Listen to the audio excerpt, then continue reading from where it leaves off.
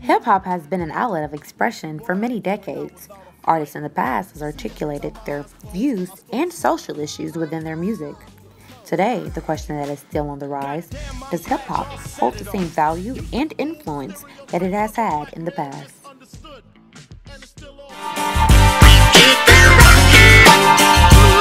Now let me welcome everybody to the Wild Wild West, a state that's a... But hip-hop then had substance culture, and it had a topic. Sometimes it was pushing towards the community or black empowerment, or it was something about how somebody felt. Now, hip-hop is more about the amenities that you have. The more you have, the more people will listen to you. The gold chains, the gold teeth, but I don't think that's what hip-hop's about. Walked in, 30,000 in my pocket, had them niggas. My